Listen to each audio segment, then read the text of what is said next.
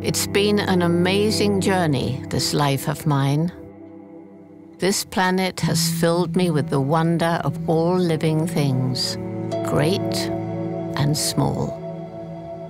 We cannot ignore this earth that surrounds us, that feeds us, shelters us, replenishes our bodies and our souls, and stretches our imaginations, where animals, plants, air, water, all care for us. We're all interconnected, people, animals, our environment. When nature suffers, we suffer. And when nature flourishes, we all flourish.